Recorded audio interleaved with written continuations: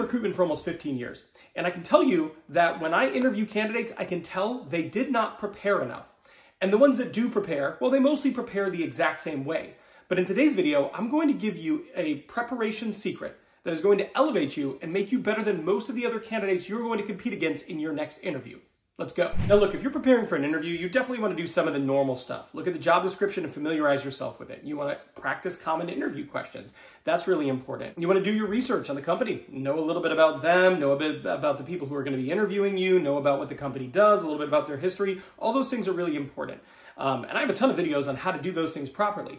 But one of the things people don't practice doing that they really should is storytelling. One of the reasons storytelling is really powerful is that if you can tell a truly compelling story, you will become more memorable. And if you're more memorable, you'll have a greater chance of getting the job.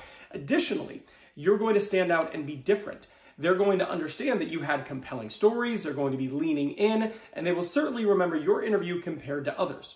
Additionally, if you prepare good stories, they're going to be able to answer a variety of different interview questions. That's truly the power of stories, is that if you familiarize yourself with them, not only is it good to deliver compelling, effective stories, but you can then use those stories to answer a variety of interview questions, thusly preparing you better to begin with. Now, what I want you to do when we're talking about storytelling, it's really important that you pick out what I call 5 to 6 hero stories.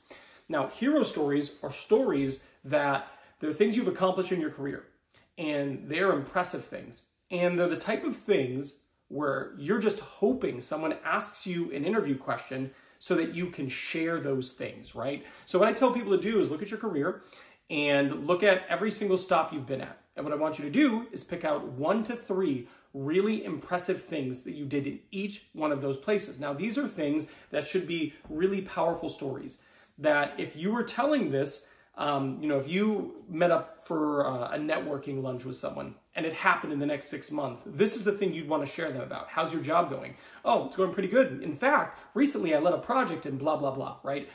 They're impactful stories that would be powerful in an interview setting. So what I want you to do is think about what are the 5 to 6 things or 1 to 3 different things per stop in my career. Now, obviously, if you've had 15 stops, you have to have 45. I think you probably don't need any more than 7 or 8 in an interview. Now, the next thing that I want you to do is after you think, okay, what are these, let's just say 5 to 6 hero stories that I have? What I want you to do is write them out. Write out the story so you can start familiarizing yourself with the detail. One of the places people mess up in interviews is they've got good examples, but they don't remember enough of the details, so they can't articulate the impact when they're answering questions. So in familiarizing yourself with these questions ahead of time, you want to write down what happened.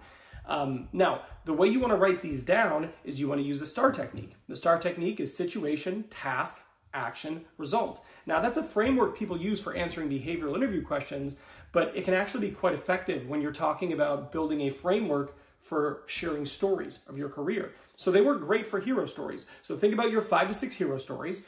Write down, what was the situation, where you were working? What was the task you were tasked with completing, right? What was the action you took? This can be quite large, right? The actions might be a little bit larger than some of the other sections. And result, what was the outcome? So what you want to do is you want to actually chronicle your hero stories, have them written out, familiarize yourself with them so you are comfortable articulating them in an interview. Now, the thing about these is you want to make sure you don't give too much detail when it comes to sharing it, right? You also want to make sure you sound authentic. You don't want to sound too rehearsed, and these should take anywhere from like 45, I would say, to 150 seconds, right? These shouldn't be something where you write down so much details and then it takes you 5 minutes to walk them through. That's going to be too long.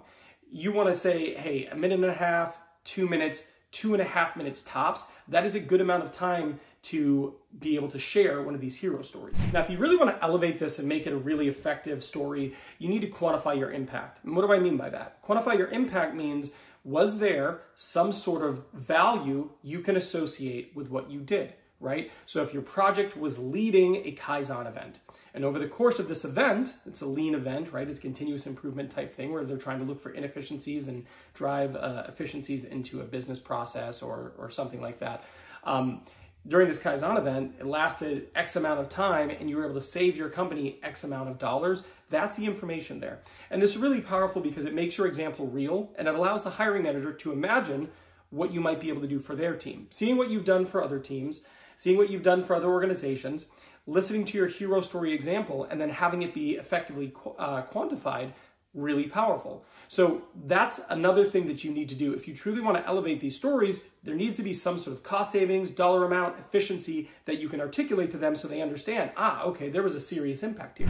Now, those stories should help make you a much more effective interviewer. Another thing that's really important for your career is choosing when you should or should not partner with a recruiter. Recruiters probably reach out to you all the time on LinkedIn, but there's a massive difference between a great recruiter and a not so great recruiter. And in this video, I tell you how to tell which is which. So I'm done here. I'll see you over there.